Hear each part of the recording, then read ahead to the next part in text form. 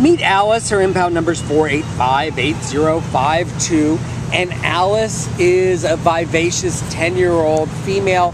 She's a long-haired Chihuahua Papillon mix who was found wandering the streets of Cudahy on July 21st and brought to the Downey shelter. This 11-pound girl is very wonderful.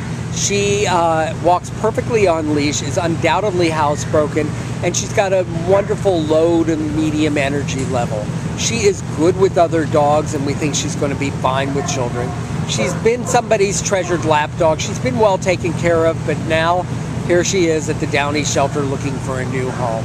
She's got a lot of vitality in her. She's got at least 7 or 8 more years of providing love, something that she just exudes out of every pore.